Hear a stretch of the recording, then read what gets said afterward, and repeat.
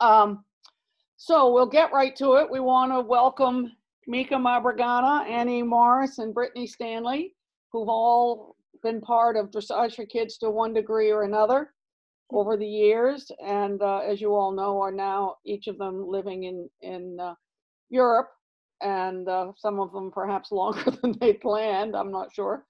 But I'm going to ask each of them to start out just telling us what you're doing now and what this COVID-19 has done to change your plans, if it has. So shall we start with Mica? Oh, okay. Well, I originally and by the way, sorry, I'm interrupting.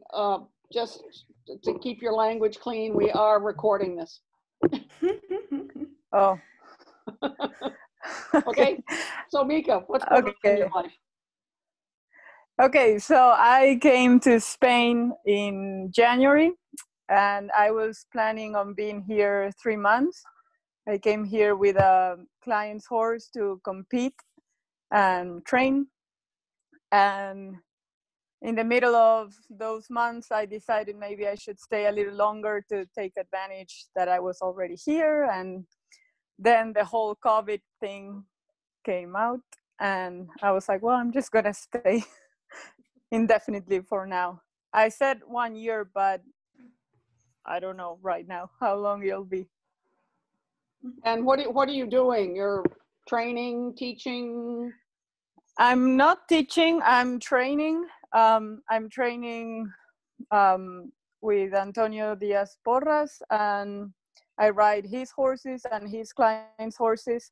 So I'm basically like a very high scale working student because I don't have to do any of the dirty jobs. So.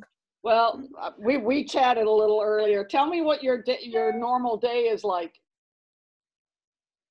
Well, the day here starts at 8 a.m., which to me is already so late. I'm like, oh, horses eat at 7, by the way. And we usually work until 3 o'clock. And from 3 to 5, we take siesta time, which everybody goes to have lunch, and then we nap for like an hour. And then from 5, usually till 8:30 or 9, we work again. So it's definitely a different schedule. And when I first came, I was like, why don't we just carry on and finish at like 6? You know, it could be done. But then it's nice to sit down and actually have lunch, an actual meal, not a sandwich on the go, or no lunch at all. And then the siesta time, you just need the siesta, because if you eat a meal, you need to sleep. Okay, Annie, how about you? So. Oh, sorry, Mica. Anything else? No, it was just a little bit of a change, but I adjusted pretty quickly to that. Good. Annie, what are you doing nowadays? So I moved to Portugal like 3 years ago. And since then, I've had 3 jobs. And actually, I just came to a new job in February 1st, and it was a bit of a surprise. I had mostly left because I was not very functioning at the previous job. But and this place was like, you know how to teach lessons? I was like, well, yeah, among other things. But I started there, and it turns out to be a really amazing job. They have horses that compete internationally for juniors and young riders and ponies. And I've been working with the horses and coaching the girls, and everyone there is so nice and lovely. So anyway, I barely knew this when the COVID crisis started. And the main change was that we weren't allowed to give lessons anymore. We had a special meeting with the town to make sure the owners of horses could come and still be able to ride, but we weren't allowed to teach or get close to them, and it was only a few allowed at a time. So what ended up happening was I spent something like 10 hours a day riding horses for 6 weeks, and it was really incredible. Like I said, some of the horses here are really top quality international horses, and the people were actually really happy to have me because I have experience with so many types of horses, and actually a lot of people here in Portugal mostly have experience with Lusitanos, which are pretty specific, and then the training, it should be the same, but like you can kind of get away with not understanding it as well, maybe, or not understanding the same things and still train a Lusitano, and not so much with the warm bloods like these guys have. So it's been really cool. And my schedule is even worse than Mica's because we start at 9 and then we have a 2-hour lunch between 1 and 3, and then I still get done at 7. And we're 10 minutes away from one of the most beautiful beaches in Portugal. Oh, wow. Which is a country of beautiful beaches. So it could be worse. Okay, Brittany? Oh boy, okay. So I've been in Denmark for 4 years now. The first 3 I was working for Morten Thomsen. So I was head rider there, which was fantastic. But I got the idea a year ago that it was time to move on and find something else. So I've done a little bit of exploring. But as of January, I started out for myself. It was kind of good timing because I think of everyone, I've been affected the least with COVID because I was at a private place where it was essentially my clients and horses, but mainly the horses without the clients at that time anyway. So we're some of the few that could still train as normal. I rode. Addie came over right before the borders closed, so now she's stuck helping me for a little longer than she planned. But the beginning of May, actually, I partnered with another Grand Prix rider from Latvia that does international shows here. So now we have a business together at another farm where we're doing high quality young horse sales mainly, also some older horses. And then I can train my students and clients and she can have hers. And then it's more people working together. So we have a little more support. But I'm still just 10 minutes from Morten, so I'm able to take horses and one of my clients goes over and trains with him and have a nice setup for us in between times. So far it's working very well. But yeah, of course, life in Denmark changed, but my business was a little protected because of the particular place that we were at. So we were very fortunate. I'm wondering, and Brittany, we'll start with you. Why Denmark and why not back home in the US? For now or in the beginning? Like, why did I come to Denmark? Yeah. Both, okay. But for Morten. So I found out that Morten was hiring a young horse rider, and as soon as I found out it was him, then I picked up everything in 1 month and moved over. Mm-hmm. And then I figured out all of the pieces. I left a dog and horses and a few other things behind that I had to sort out as I went, but it was definitely the best decision. And then why have you decided now to start a business in Denmark and not come back home or come back to the US? Yeah, partially because of a boy. There's always a man, right? Yeah. A Danish boy for now, but even if things didn't work out that way, the industry here, you can find, in my opinion, and I might get in trouble for this, but I still think you can find better quality horses at a lower price here than in the States. And now I've started to work with breeders that are willing to funnel horses to me that I can get very, very high quality young horses to compete on and also for clients back home. So part of my goal is to get my friends and their clients the highest quality horses we can to improve the sport back home. So I have now a very nice 4-year-old that I'm hoping to do championships with next year here, and then ship her over later that she can also compete in the States and do well. But it's trying to improve the sport on both sides. And it's a good niche in the industry for me, being an American that people can trust here, that knows the Danes and the industry and the horses. So it seemed like a logical move for me. Annie, why did you not come home or come back? Maybe it's not home anymore. Yeah, I don't know. It seemed like when I decided to move here, it was just, I was actually looking for jobs in the US, but I had already been, well, I'm already kind of old. So I was already kind of old and I was just looking for something really specific and I couldn't find it, you know, and I was picky enough to be like, look, I can't just do anything or just ride for anyone. because I know what I like, I know who I like, and I know what I like to do. So I hadn't found anything in the US, and I found an opportunity here in Portugal. So it's a place that I've only visited once, but it's really incredible because the quality of life is so high. And I think for me as a rider, like I love to compete, I love to ride, and I love to train. But that's like, if you add up the minutes you're in the show ring per year, it's not enough to like make your entire life, you know? So for me, I was really happy to find a place where I can just have a really nice quality of life and also ride a type of horse I really like. I mean, I've always loved Lusitanos because of having a really good experience with one when I worked with you, and or a couple. So I mean, it was kind of a good fit. And then meanwhile, like I said, I've changed jobs a couple of times because of the usual reasons of like personalities, or like a job kind of reaching a natural end and you need to find something else. But I don't know. I guess I'm still sort of halfway looking in the US sometimes, but it's hard to have a quality of life this high working as a dressage trainer where you don't actually make that much money. So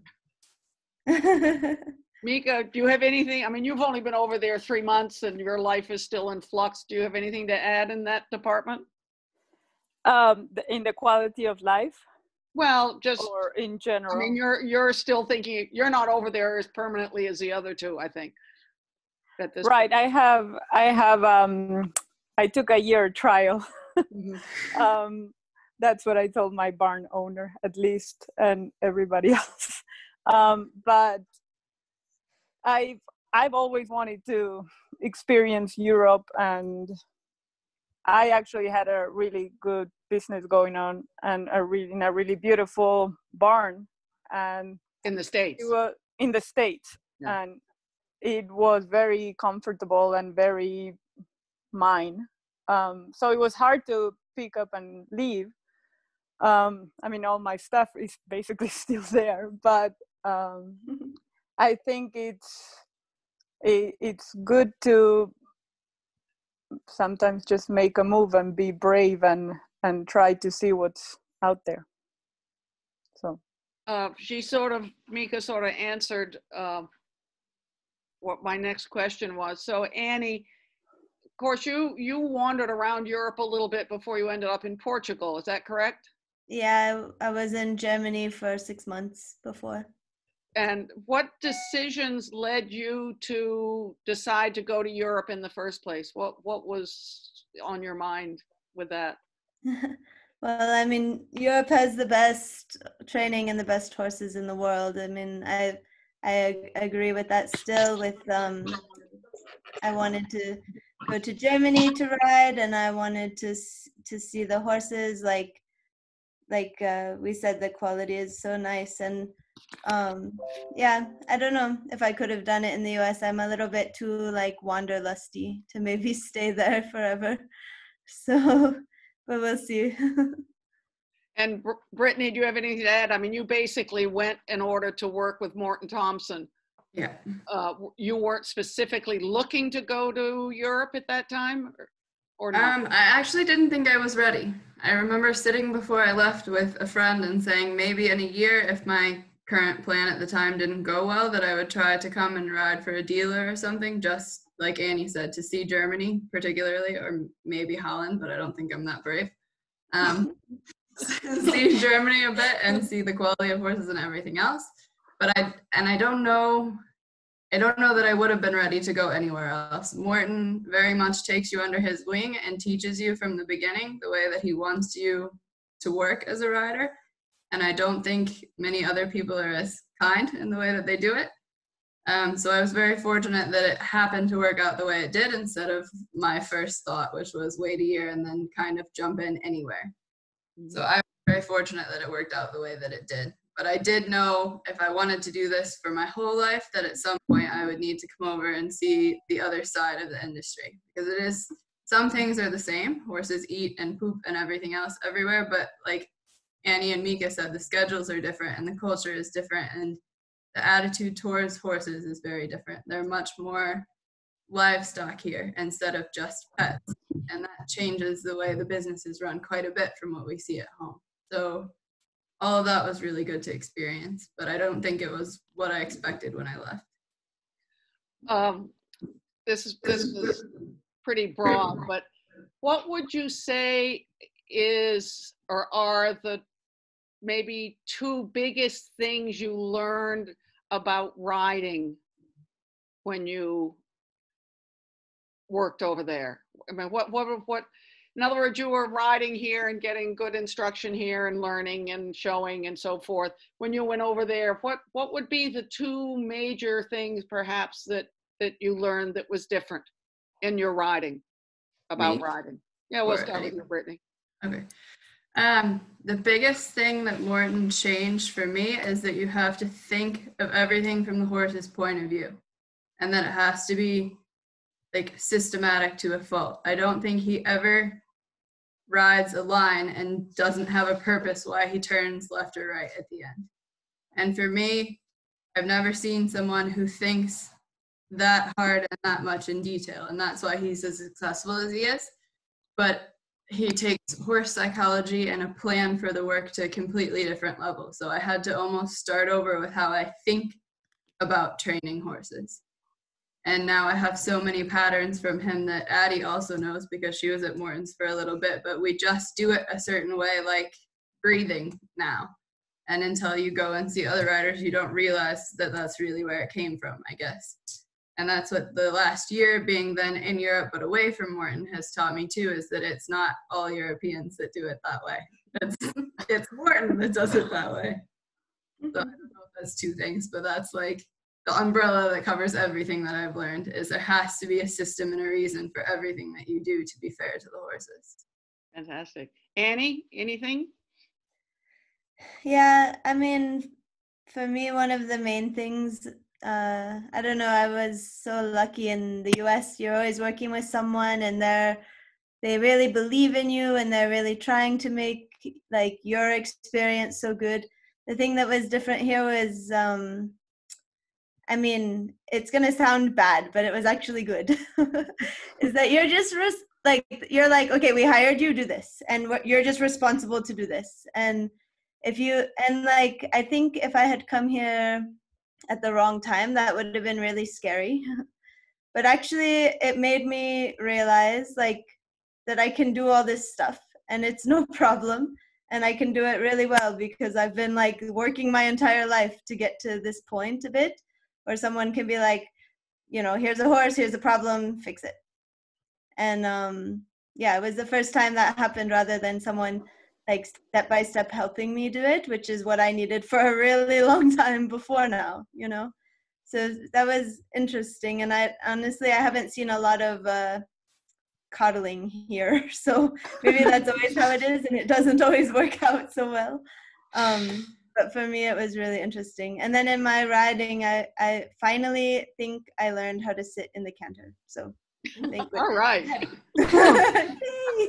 So you're really saying that, I mean, and I think from what Britt was saying, Brittany was in with Morten Thomsen a very unusual situation. I think what your experience is more common, where you just do it, figure it out. Yeah. So somebody sink or swim, taking you every step. Is that fair? Yeah. Mica? But I mean, it only worked because of being babied for a long time before. You had the foundation. Exactly. Yeah. Mica? So the question is two things that are... Yeah. Well, what did particularly you learned while you're there? Well, in the training point of view, I think here what I see is that they do teach the horses to do things pretty quickly. I mean, you don't see a 10-year-old horse learning the flying changes, you know, and that even if they're not super quality or even if they're not super supple, they learn the one tempest, they learn the piaffe passage, maybe not to ever compete or show, but for the owners then to have a lot of, you know, tools to play with the horse, or to then eventually sell. So that I see as a big difference, that the horses learn things at a pretty young age. And then if they are really high quality, it's almost like then they take the time to develop them even further. But if not, it's like a 6-year-old or a 7-year-old here is doing a few 110Ps, a few steps of piaffe, a little bit of passage, and everything else it's available. Like they don't say FEI prospect when they are just learning a flying change and they are 12. So that's one of the big differences that I see. Because when I first came, I'm like, I'm just gonna make the frame good and the connection good before I even think of doing a flying change. And they're like, come on, Just do a change, like do something. And I'm like, oh, but the canter is not very good right now. So that was a big change and not that they're above the beat doing things. I don't mean it that way, but it's like they make it, so that they are continuously moving. Now, you're in Spain. Are you riding warm bloods or Spanish horses? I'm riding both warm bloods and PREs and Lusitanos and everything. I love everything. We'll start with Annie this time. With hindsight, would you do anything differently than what you've done in your journey? I have no idea. I mean, it's hard to say because I feel like I'm almost like in the right place at the right time for like the things that happen. So I can't even look back and think I would have made another choice. I mean, I feel like I've made some riskier choices. I feel like I've had to be a bit brave and a bit do things that were non-traditional, but it always felt right. So I think I always did what was right. Good. How about Brittany? With hindsight, would you do anything differently? That's hard. Of course, you'd like to do things better if you could do it over again, but you never know if you'd end up at the same place. So I still think I would do things the same. Mica? Notes from lessons. That's about it. I mean, I think like the other girl said, I think whatever we did in the past took us to the place we're now, and I don't have any regrets, but maybe after I left Lendon's, maybe that was my time to go maybe either to Europe or to train under somebody else's wing before I started my business. Because once you start your business, you're in it and you're a little bit not stuck, but then you just keep on going. So I think looking back, I should have taken time there to further my education in a different way. So to all of you, following up with what Mica is saying, do you feel that, as Mica is saying, once you're in the business, it's hard to go back and really get the education that you might want to have? Is that sort of what you're saying, Mica?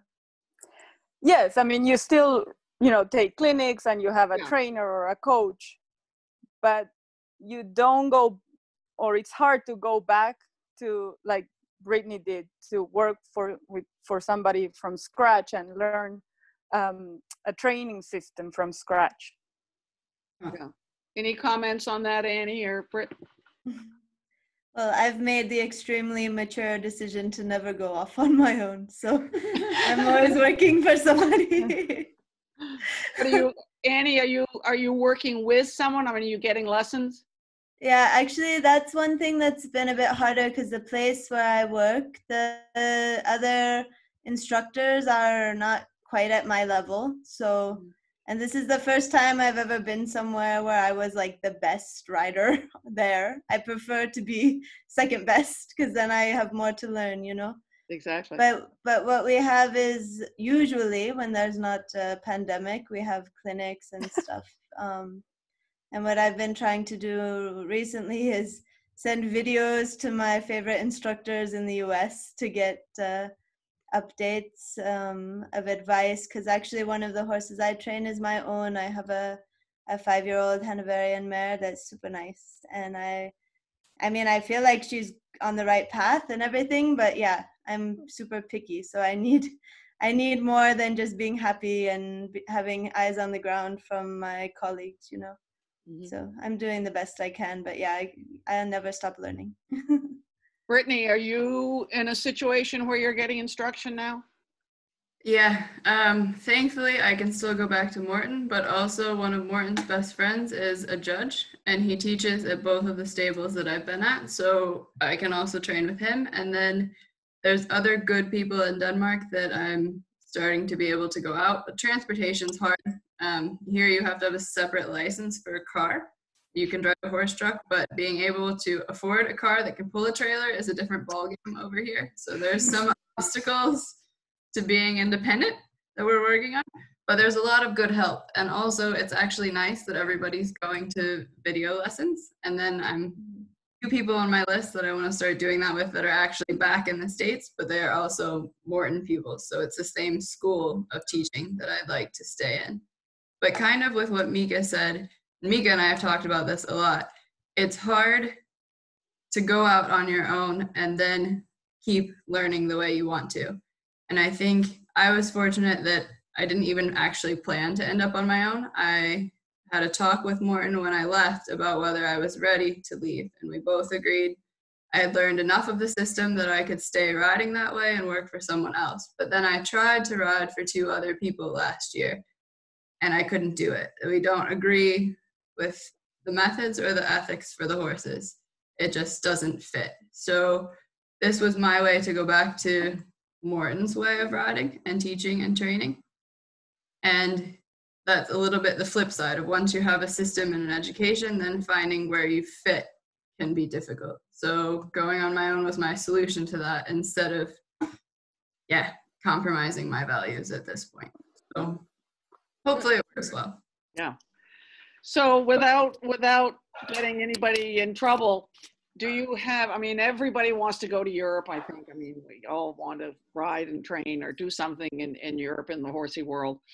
Do you have any advice, perhaps warnings or advice for people that might want to be doing the sort of thing that you have done? You're on the camera here. Brittany, why don't you start? Oh, no. It can be the more I see experience or from what you've heard other people. I mean, just some, because I was really freaking lucky. Yeah. So I've heard a lot more bad stories than good stories. So my best piece of advice is to find someone you know, whether it's me or Mica or Annie or there's other Americans over here, but talk to someone who's been there, because everything looks super great on the surface. It's the same in the States. It's no different. You're just very far away from home when you're here. But it can look very much one way, and it's not that way once you get there. So yeah, talk to somebody that's been there. I mean, Catherine Haddad also has offered to help girls get jobs over here, and she has a big network. Or but go with somebody you know that can tell you, yes, go there, don't go there, or try it for a few weeks first if they'll take you. But finding a good place, I think, is hard in any country. So be careful. Annie, any advice? Because some of your situations weren't the best, as I remember. Yeah, no. So Brittany's advice is really, really good one. A really, really good one. And I think what I would just add to that is to be true to yourself and to stick with what you believe in. Like if someone is telling you to do something that you don't think is ethical for the horse, then don't do it. Even if you work for them, like you have to keep your standard, because there will be a lot of people, and it might even surprise you, that try to take advantage of you or try to make you do something that they wouldn't do or whatever. And you have to, in your mind, no matter what situation you're going into, know what you can do and what you can't do. And that goes also for riding certain types of horses. Like if someone tells you to get on a horse and you know it's not safe, like you just say, I'm not going to ride that horse, sorry. But I think in your mind, you have to already have those decisions kind of in order, that you're not able to be taken advantage of, because like she said, there's actually some bad situations you can find yourself in. And yeah, you have to just stay true to yourself, I think. Mica, anything to add? Well, just that I think, like Annie said, that you have to keep in mind or have a very clear idea of the kind of rider you want to become, because there are a lot of good riders or very competent trainers in Europe or in America, and it's just a matter of what style and what kind of rider you want to become. So that's who you want to go work for. Can we go back to Addie? Ooh. Brittany? We have bonus, Addie. The other three are a little older than you. How old are you, Addie? I turned 19 on Sunday. Oh, happy birthday. So what brought you to Europe? What was this a plan ahead of time? Or did it happen? I definitely did not have a plan to come over here. So 2 summers ago, I had gotten like a message from Brittany, basically being like, oh, do you want to come try be at Morten's? So I went there for 3 months, and then... Was that in the summer? Yep, just for the summer. Uh-huh. And then I came home, and then the next summer, Brittany texted me again and said, hey, you should come back to Denmark. And I said, oh, okay. So I packed up and I came over for the summer again. And I ended up at a sales barn that didn't really work for Brittany. So I was by myself, but it was okay. And then, yeah, right before Corona started, Brittany texted me again and said, I have way too many horses. Help. Do you want to come over to Denmark? And I said, yeah, sure. So that's why I'm here. Okay. But you're planning to go home when things open up, or are you going to stay, or should I ask? I'm trying to hire her to stay. So I worked out with Shelly's riders branching off, and I'd already planned to go work for her, like, come end of summer. Mm-hmm. So I was already planning on going home and had that all set before I came over here. So I can't really stay, but I think that makes it makes me very sad, yes. And Addie, what's the biggest thing you've seen different in the horse world there than in the States? I think like just the level of training in general standard is so much higher. Mm-hmm. Like 15-year-olds that can go out and like make their own Grand Prix horse. It's crazy. And I don't think you see so much of that in the States. But well, for example, we have a ride test on Saturday, and we have, I think, 12 rides. Mm-hmm. And other than, I have a 4-year-old doing FEI 4-year-old, a 6-year-old doing FEI 6-year-olds, but then the lowest is like a 3rd level out of 12 riders in our barn. Like there's nobody that's riding 2nd level or below unless it's legitimately a young horse. And I think that's much more difficult to find in a half public riding stable at home than it is over here. A lot of the amateurs, pretty much every horse you see over here, like Mica said, has a flying change if it's above the age of 5. Mm-hmm. It's owned by an amateur. We have some questions coming from the people listening to you, and one of them, I think, did you learn new languages there or before you went?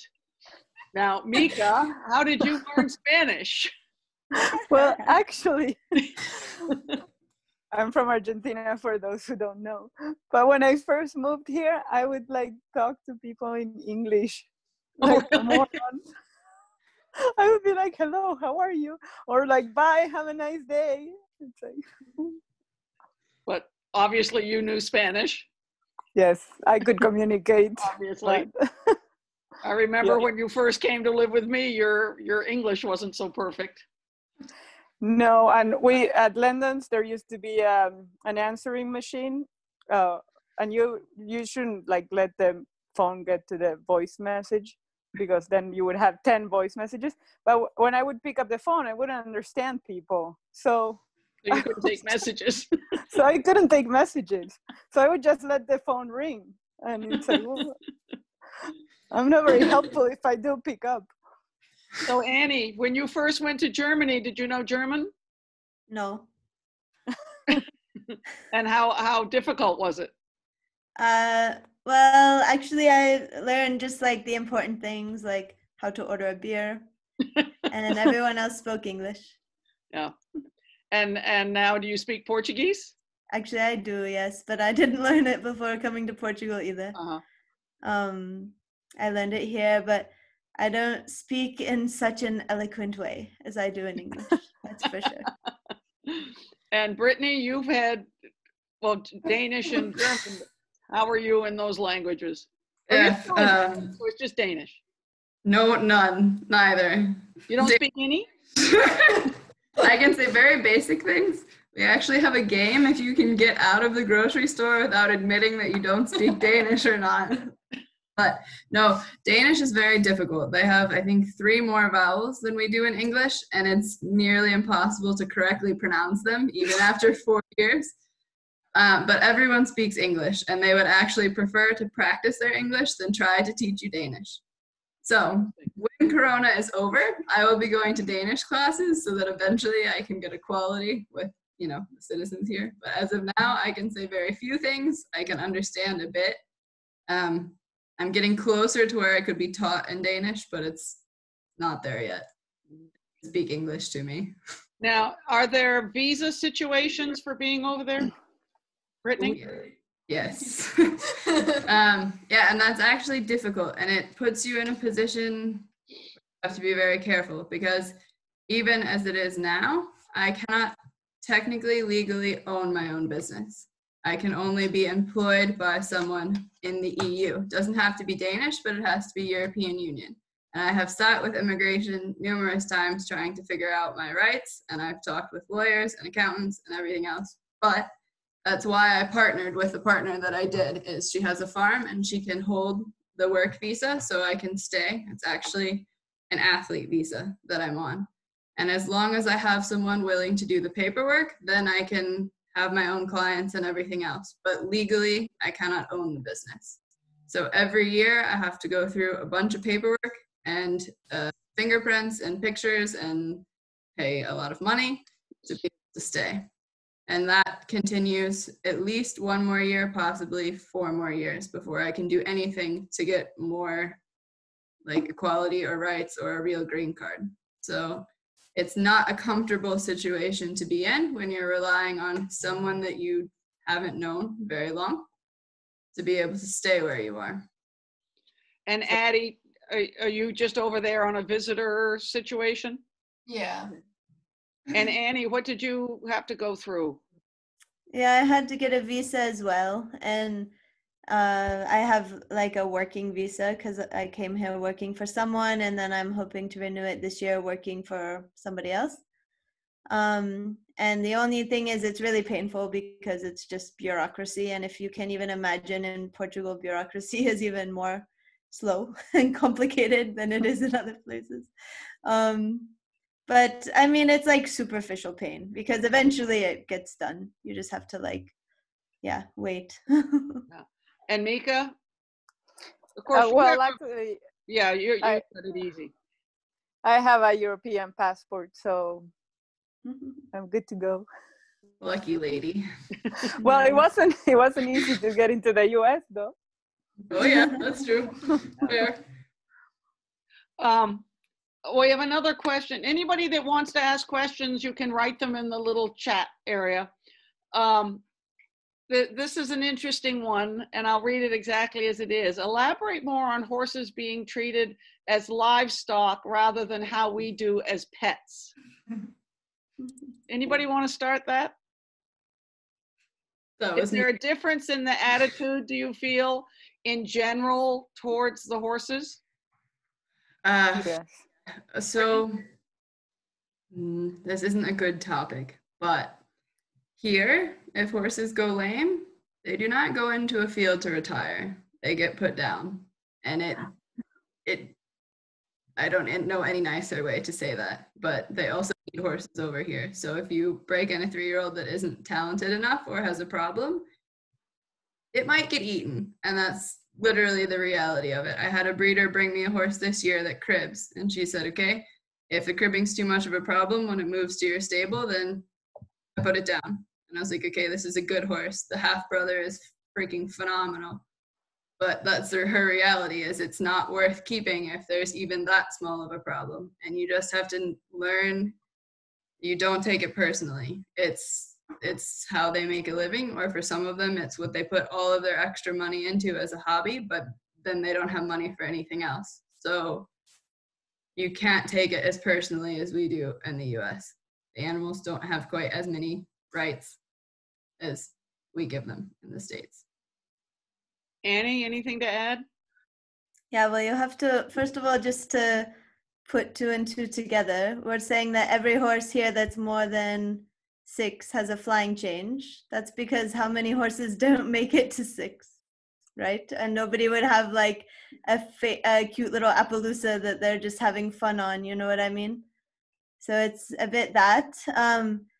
In Portugal, I mean, I feel like there's a little bit of a weird feeling about horses sometimes, because like I'm really like a big-hearted horse lover. Like horses are pets for sure for me, but the people here are so opposite. Not all of them, but sometimes they're so far removed that it's like I can't understand. They don't even realize that if you treat the horse a bit nicer, he'll do something for you.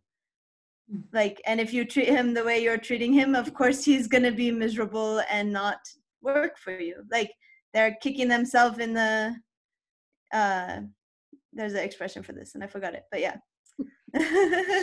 They're making their own life harder by just being so ignorant to the nature of horses, you know what I mean?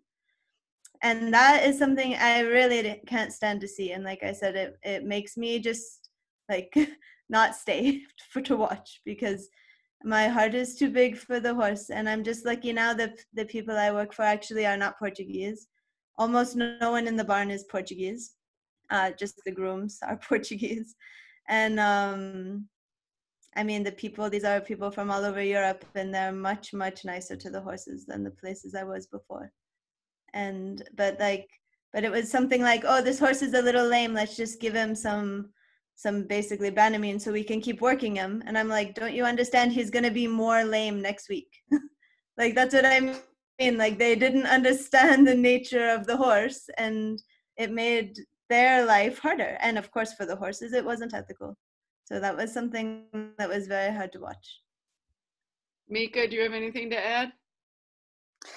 Yes, I agree a little bit with both of them, that it's just the treatment towards horses is not very cuddly, and you don't see a lot of people hugging their horses or giving them kisses and that kind of stuff, or turnout and or hand graze. I mean, there's not much grass here, but I'm like, I found grass within 5 minutes to do hand grazing when I came. And here, that's just not something that people do. I mean, they don't mistreat the horses, or I haven't seen that, but they're not really affectionate towards them. Mm-hmm. So I bring the happy horse into the picture. We have another question. Obviously, and I'm reading it exactly, obviously there are lots of advantages to the horses being taught more sooner. As you said, Mica, you don't find 12-year-olds without changes, but are there issues or challenges with that as well? Horses being taught too much too fast. We'll start with you, Mica. Well, I'm sure there would be down the road. The horses that I have ridden here, I don't find that there's a big hole in their training. I mean, yes, I think that you could spend more time doing really clean transitions or really, you know, developing the connection so that everything is a little bit more refined. But I haven't seen a lot of holes necessarily that then would take you like 3 years to get a horse back, you know. But I'm sure there is. And I'm sure if you play with things too early or too much too soon, I'm sure there, and you don't know where you're going with it, I'm sure you'll find a problem rather soon. So, and I think it could also be, you know, for the horse's health, not the right thing to do, you know, then they break pretty quickly. Annie, do you have anything to add? Yeah, actually, because some of the quality of training around where I am now is actually, there are people that maybe went to the Olympics, but the quality is not very good. And I've actually retrained in the last couple months several horses that were kind of ruined by local people. And I think it's a little bit like, I kind of alluded to it earlier, that a Lusitano, unfortunately, is an extremely, extremely, extremely generous horse. And if you ask right or you ask wrong, he really wants to do it for you. And I think some people who only train Lusitanos feel that they like deserve that from every horse. And they get a little bit frustrated if a horse isn't that generous to them. But because the emotion is frustration, they don't necessarily teach it more in a better way faster, but they can actually kind of traumatize a horse, especially not a Lusitano, although sometimes also a Lusitano. And so the main thing that I see as a lack of understanding about is like relaxation and suppleness, and keeping that idea in mind no matter what they're doing, because some people don't know about it at all, unfortunately. Brittany, anything to add? Yeah, I think it matters a lot. First off, the conditioning program you have for the horses. If you really take care of the whole body as you educate them quickly, I think you can be okay. If you forget cross training, I think you can destroy their legs quite quickly. Brittany, let me interrupt, because for me at least, it came through a little fuzzy. You said if you forget cross training, correctly? Yeah. Cross training. Yeah. What do you mean by that? For me, it's cavalettes or work outside the ring, something else other than just ring work. That does more for the back, that gives different terrain, that you can not stress the tendons, but exercise them in a different way that keeps the elasticity. You're not just going collected, extended, then you can keep the horse physically okay as they're learning. Morten has a special talent of mentally teaching a horse things very, very quickly. I mean, nearly everything in his stable can pee off by 4. But the way he does it is so low stress on the body and on the mind that I haven't seen any bad effects from it. I think done most other ways that young, it could do a lot of damage. So I think it matters a lot how you take care of the horses, both mentally and physically. So it's kind of like a scalpel. In a surgeon's hand, it's a tool, and in someone else's, it's more of a butcher than anything else. You have to be a little careful. We have 2 questions. I love this, and they're a little bit in the same direction. Given the differences in the way horses are treated, do you feel we are less respected in the US because we cuddle? What are the views of the American horse community from your countries? Who wants to start on that one? Not I. You're on the screen. Well, I think they do. I'm gonna pretend I'm an American, but they do look at us a little bit like, you know, how do you say it? They don't take us as seriously, for sure, and I don't know if it's because of that or not, but I don't think there's anything wrong with showing affection to your horse. and they are not livestock to me. But I think it's all, you know, here in Spain and the macho culture, it's very much like they do see a little bit the Americans as like, we're just like a little Fruit Loop, you know? Annie, do you see that? Yeah, for sure. And then there's also like a bit of a stereotype, like especially when I was in Germany, that like, oh, you'll never ride, you're American. I'm like, cool, I'm here to learn how to ride. Yeah, but you're American. Like, it was a bit insulting. And like, I'm sure you weren't insulted at Morton's, but what do you think? Ooh. I hope he doesn't get back to Morton. But the worst insult I ever got from him was that I was riding like an American housewife. One day he was very displeased with something I did. I don't remember what anymore. But being out and trying horses. I got a lot of respect because I came from Morton's, but if I didn't have that name behind me, I think I could have been treated a little less respectfully because I was American. And also going through a vet check with a horse that you're trying to buy. Everyone knows that if it's being vetted by an American, they're going to have to do 57 more things that no European would ever ask them to do before the horse can pass. So even me, I'm buying a 2-year-old, and my own vet told the person I'm buying it from, oh, she's American, she won't like that. And it's like, okay, you've been treating horses for 4 years now, you should know me better, but I'm still an American. Yeah, you'll always face a little bit of stereotypes, I think, no matter what, but most of them are quite okay. So. Brittany, you're into the buying and selling business. Do you have a couple pieces of advice for someone coming to Europe to buy a horse? Don't tell them you're American. Yeah, don't tell them you're American. Yeah, no, call me. I will help you in whatever country you're in with who you should go to. Oh, there's so many dirty tricks. And everybody over here knows who does them, but some of it's disappointing who does them. Yeah.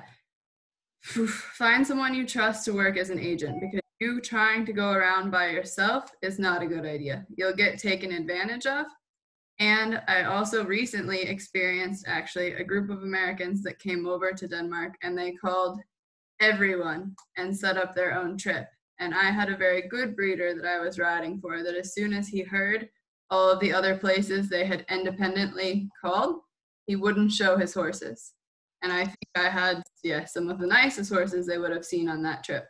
But these people, they care about their horses. Yes, they're livestock, but they take decades of selecting bloodlines and raising these horses, and they care. So as soon as they found out that these people were going everywhere, they didn't think their horses would be cared about enough as like the pride of their program. So they didn't even want to show them. And that's something for me, I think you have to come in very respectful of that this is these people's life work. And some of them, it's also their grandfathers were breeding. So it's 3-4 generations of people, and then 12 generations of horses that you're looking at. So it's more than just one horse that you want to buy one time. So you need to come in a little bit humble and with someone that understands the culture of that country to say, okay, this is a good person. This horse was raised a good way, trained a good way. And then I think you can find really good horses. You can also find just dealers where it's some horse someone pulled out of somewhere that's maybe half lame, maybe drugged, maybe not safe. But that's horses everywhere. But again, just find someone you trust to go through, or or good luck. Annie or Mica, do you have anything to add about buying horses over there? I know you. Well, the mare I bought, it was a really bad experience just because of the agent and the owner trying to screw me over. And I was like sorry, I'm a professional. Like, do you think I'm actually going to go along with this? But they tried. So that was a bit painful. But yeah, it's like she said, you have to just be really careful and look out for those things. And the best thing to do would be to have the best agent who can kind of guide you through. Mica, do you have anything to add? I agree. Just like finding the good trainer here is finding a good agent to find a horse for you. We have Maren's asking, are horses turned out where you train? Mica, you mentioned there's hardly any grass. What about turnout? Yeah, there's not much grass, but we have turnout. But there are a lot of places that don't turn out. They do use the walker a lot. Most barns have a walker and the horses go on the walker every day. But even before I came, they didn't really have a structural turnout system. So I was like, we're gonna fix that. Every horse gets turned out every day in each paddock. But it's not a priority for them, I don't think. If it's raining, they don't go out. If it's Christmas, they don't go out. If it's a little out of the way, they don't go out. So. Annie, what's your experience? Yeah, it's the same as what Mica said, but most barns. Some don't even have paddocks, and the ones I was at before, I mean, a problem also is they have a lot of stallions. Most of the horses are stallions, so I mean, it's really hard to safely turn out a bunch of stallions. But the place I'm at now has turnout for all the horses, and they go out at least half a day. So that's nice.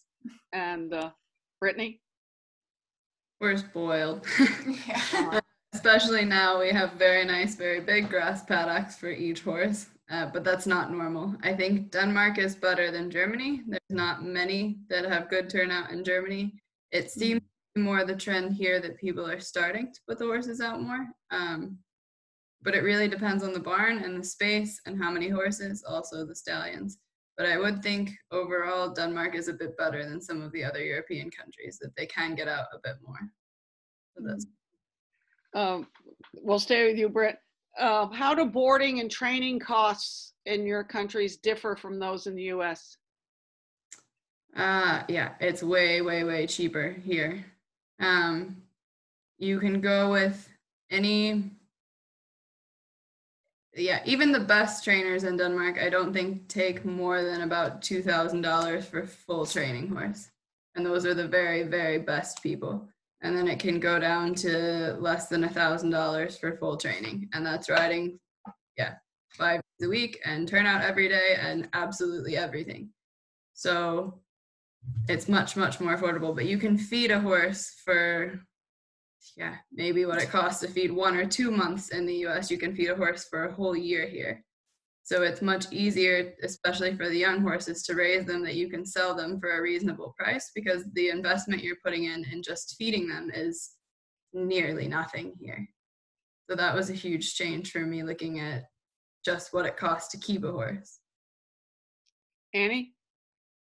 Yeah, it's much cheaper here, and right now the barn that I'm at, it's at like the most busy place in Portugal, so it's like the most expensive one, and it still is not that expensive. And you can go riding with Olympians for about $1,100 per month for full training. Not that the quality is super high, but they are Olympians. And then but if you go to the countryside, I mean, it can cost you like $100. It's really ridiculous, but it's just because, as you said, the feed is not very expensive, and there's a lot of space, especially in the inland. So, Mica? Here is also really, really cheap for board and training. It's not more than $1,500 for everything, and farrier is super cheap, and vet is super cheap. Like ridiculously cheap. I mean, as an example, a children treatment in the US is $1,000. Here is, I think, $50. Yeah. It's like, what? Children for everybody. But it's also the salaries are much lower, and the cost of living is much lower. So everything is, goes kind of hand in hand.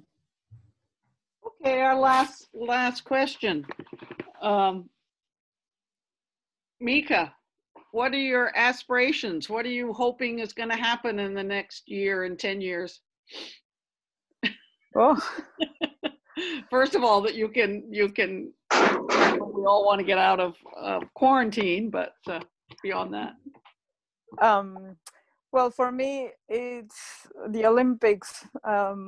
That's my biggest dream. And I think being an Argentinian, I have somewhat of an advantage, but not really. But that's been my dream. If it doesn't happen, well, I hope that at least I can become an Olympic quality rider.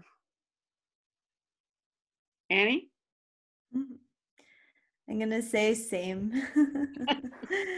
I feel like if you hang all your hopes on the Olympics and you're not in the right place at the right time, of course you would be disappointed. So meanwhile, I'm just happy to enjoy every horse I meet and hopefully make the best of everything that I feel like I have also an international quality in my riding and in my training. Is this new horse, this 5-year-old that you have, are you hoping that's going to be a really good international horse? I hope so, yeah. Oh, cool. I'll Cool. send you a video. Good, love it. And Brittany?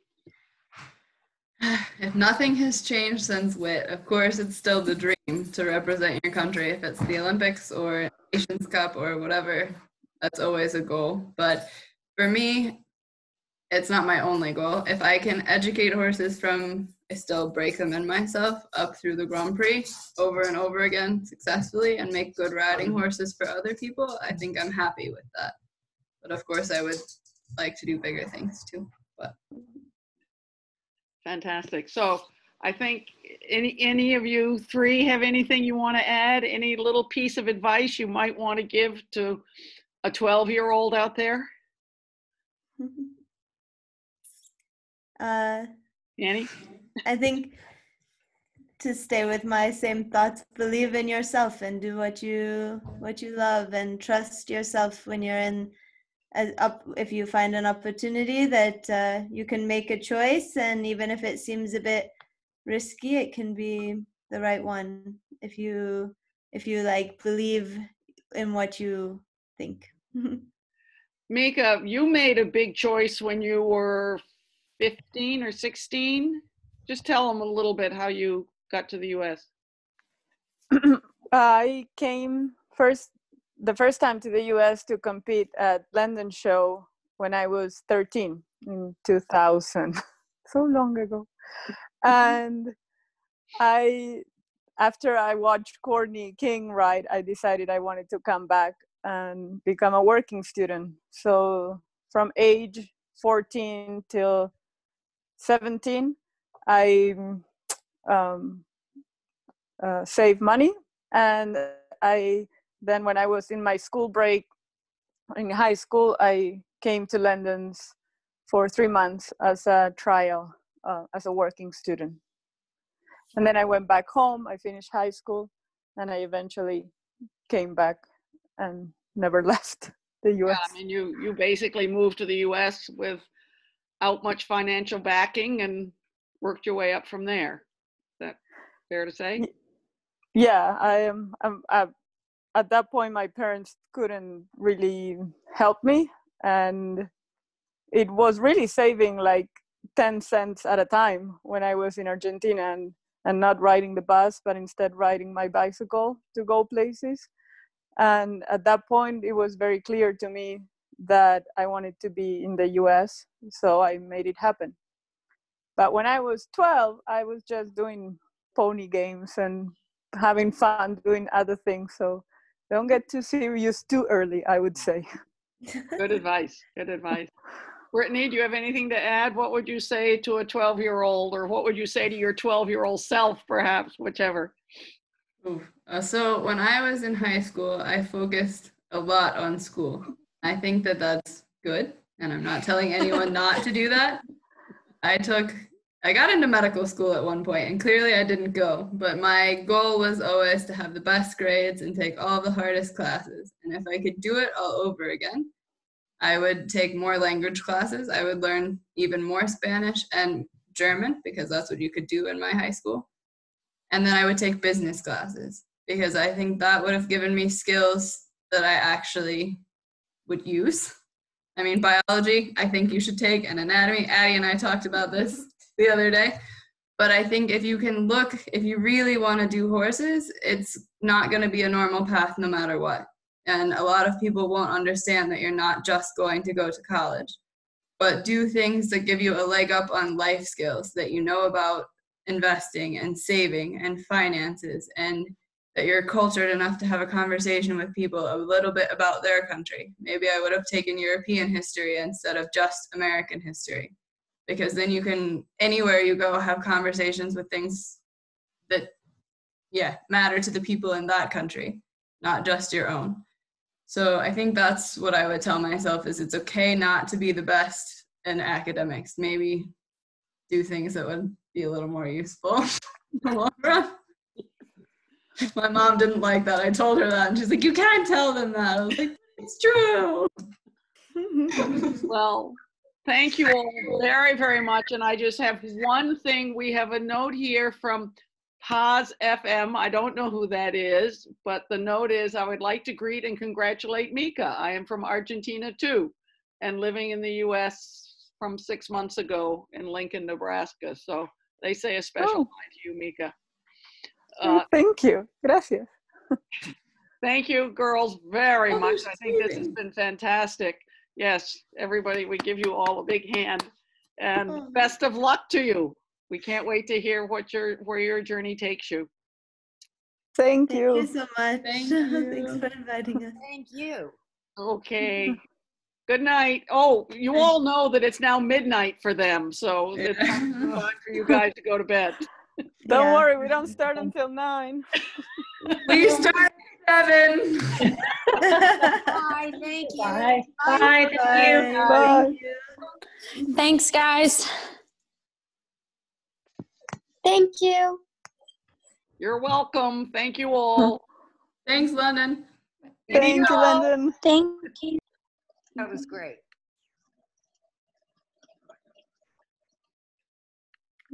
Wait.